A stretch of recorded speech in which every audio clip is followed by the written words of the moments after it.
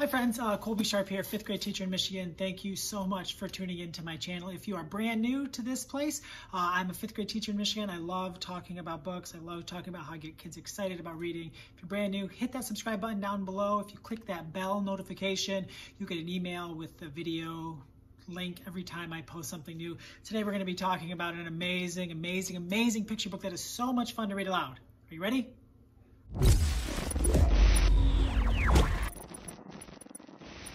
I love reading aloud picture books to my students, and it brings me a tremendous amount of joy. I love it with all my heart. It is so much fun.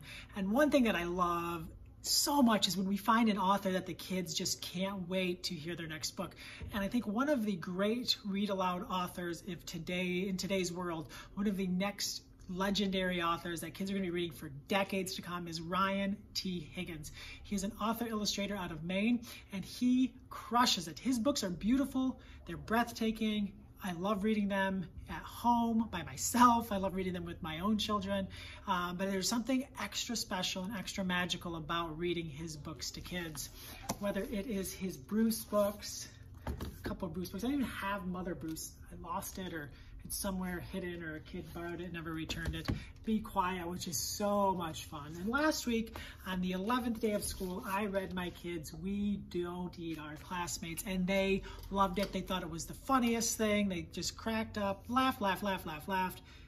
And then today, they were so surprised. On day 12, we read We Will Rock Our Classmates, and Penelope is back. She is just an unforgettable, hilarious, funny character. She's a dinosaur in a classroom filled with children, human children. And in book 1, you may remember if you read this, she gets in trouble for eating her classmates. Well, she's back. She's not quite eating her classmates anymore. William Amato, who's back in this book, doesn't get eaten like he did before. Does have a little bit of his backpack stuck between her teeth. She needs to floss better, but feel like she's gotten over that. Talent show is coming. Penelope wants to rock her classmates, like rock and roll. So she signs up, but then it's rehearsal time and she totally gets cold feet. She can't do it. She's too overwhelmed, too nervous. She just can't do it. She can't rock her classmates. She doesn't even know if it's possible for a dinosaur to rock their classmates. And I just feel like, number one, the kids are going to laugh. If the kids have read this book, they're going to see so many things in this book that carry over to this book. So if this book is new to you or new to your students, make sure you reread them this if you haven't read this already. But it's going to help kids just see the power of not giving up, for trying something that makes you nervous, for finding a way to help others when they're nervous. You know, things that kids feel all the time. As a 5th grade teacher, even kicking off the school year, my students are nervous talking in front of each other. And to see Penelope try to overcome her fears and find strategies to do something that she didn't think was possible just made my heart so happy. I love this book.